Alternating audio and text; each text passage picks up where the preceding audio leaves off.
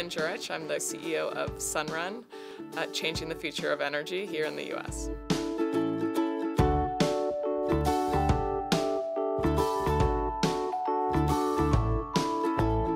Sunrun's business model is to offer basically solar as a service to consumers. So consumers like solar energy, they get it, but they think it's expensive, they think it's a lot of work to, figure out exactly what kind of technology they want to put on their rooftop. So we took away all of those problems by going to a homeowner and saying, we'll pay to install the system on your roof. You just essentially have to lend us your roof. And then we'll just bill you each month for your electricity, just like your utility company. But it's actually cheaper, and it's green, and it's produced on your rooftop.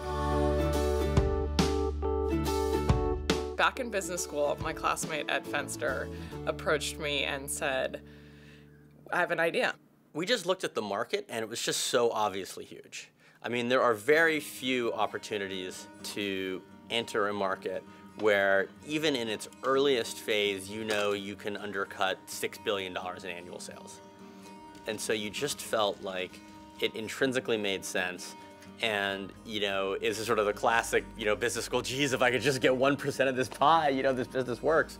And so you just had conviction around that. It wasn't one of these scenarios where we spent a ton of time doing research or writing business plans. We just said, let's go try to bid on a project. We started while we were at Stanford. The company was run for 7 months, out of the attic of my house in San Francisco. And, we'd be up on the roof of my house, on cell phones trying to get these deals to happen. And we bid, and I think it was British Telecom wanted to build a big system on one of their campuses in the US. And we went out and we pitched it. We said, we can raise the capital behind this, let's give it a try.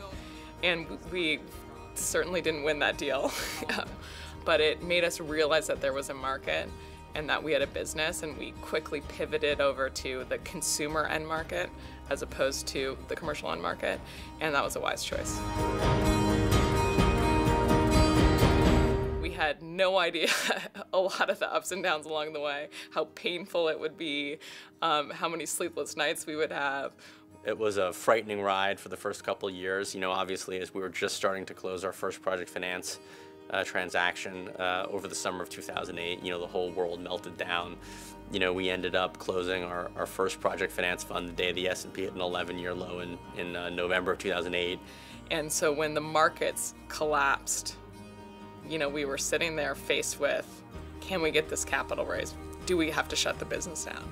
It did also happen that, in the end of 2008, the laws subsidizing solar all changed and we had to restart the business. And I remember Ed and I looked at each other and we just said, we're gonna get it done because we have to. We have no choice.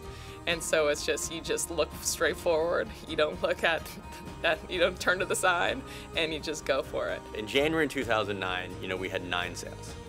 We have 4 digits of monthly new originations now.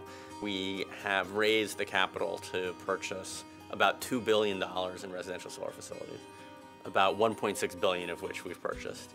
And that growth is almost hard to sort of comprehend because the business isn't that much different. It's just the number of zeros kind of in the columns keep increasing. Oftentimes, when you go to business school, it's so easy to take a safe career. It's easy to get a great consulting job or investing job or investment banking job. And oftentimes a lot of these, smart MBAs want to poke holes in businesses.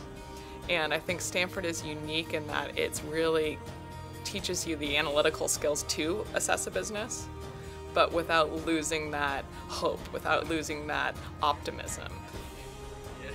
That sort of resilience, that sort of not giving up works. And it's common among many entrepreneurs when I talk to my colleagues, and almost everybody has had those moments where it feels as though there's no way to succeed. But what's common about the people who do is that they don't give up. Don't give up. That's the secret.